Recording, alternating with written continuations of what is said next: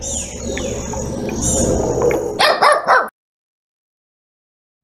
there, it's Professor S. In the next 5 minutes or so, I want to continue talking about chemical reactions, picking up where I've left off, but playing off of what I've discussed recently. So let's see, I've talked about synthesis reactions, decomposition reactions, and then I've also talked about the concept of reversibility and chemical equilibrium. What I want to do in this video is introduce two more reaction types that are fairly important in biology, and they're reactions that are effectively combinations of synthesis and decomposition to achieve particular outcomes. Now, in this first reaction, we're going to start with these two particles, the blue one by itself and then the two brown ones that are connected. I'm going to mess with them. I'm not exactly going to break anything down. I'm not exactly going to build anything. Let's just see what happens.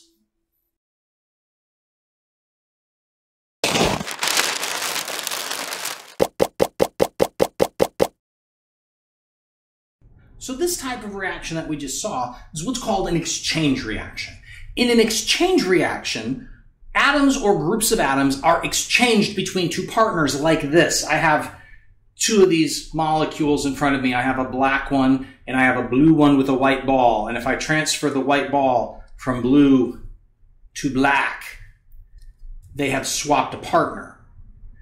Nothing's really gotten bigger, nothing's really gotten smaller. We've just swapped partners. In fact, to do that, you had to have a decomposition reaction first, followed by a synthesis reaction to make the whole thing work. The places in biology where we see exchange reactions happen are not always obvious, but one of the most important places we see it is with protein synthesis, because the way in which proteins are actually synthesized is the amino acids have to be brought in exactly the correct order to build the protein, because proteins are amino acid polymers. And so they're transferred from one molecule to another through the ribosome of the cell. It's a whole complex process that will get its own time in videos down the line. But that's exchange reactions. For this reaction, we're starting with a single reactant. This happens to be a cartoon of the molecule glucose. And I'm just going to fiddle around with this molecule and we'll see what we get out the other side.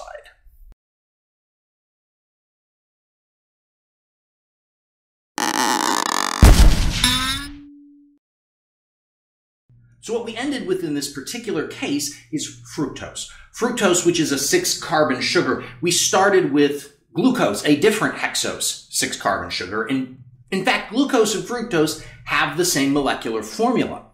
What we saw here is what's called an isomerization reaction, a chemical reaction in which bonds are both broken and formed, decomposition and synthesis occur, to rearrange the bonds within a particular molecule to keep the same parts, but put them together in a new way to produce a molecule. It's called an isomer. I actually have a couple videos on isomers that you might want to look at if you're not familiar with isomers already. Isomerization reactions form isomers. They rearrange bonds within a molecule. This is particularly important in metabolic activity in cells. A lot of cellular metabolism includes isomerization reactions to rearrange bonds to get substances in the right format to draw energy out of them.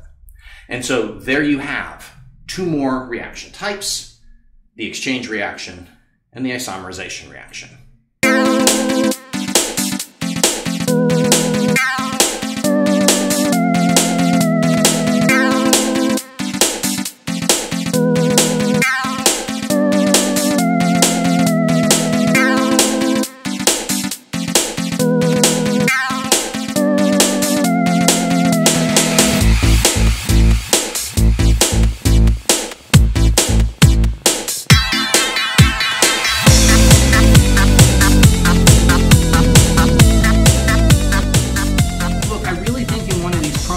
We have to establish just how big a nerd I am, because I don't think I'm as credible if we don't establish that I'm just seriously nerdy. I think I'm better for that. Oh, you may have been a huge nerd once, but you just aren't that nerdy anymore.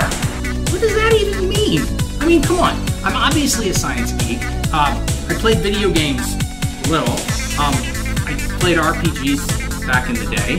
Look, none of that matters. You're just not as big a nerd as you think you are. Yeah, I'm as big a nerd as I think I am. Who are you to tell me what is and isn't nerdy? That's a Hawkins Middle School AV Club hoodie, isn't it? And a Dungeon Master's Guide? Yep. This is Professor S. If you found that video useful, there are a couple others that you might enjoy as well. Don't forget to hit the button and subscribe.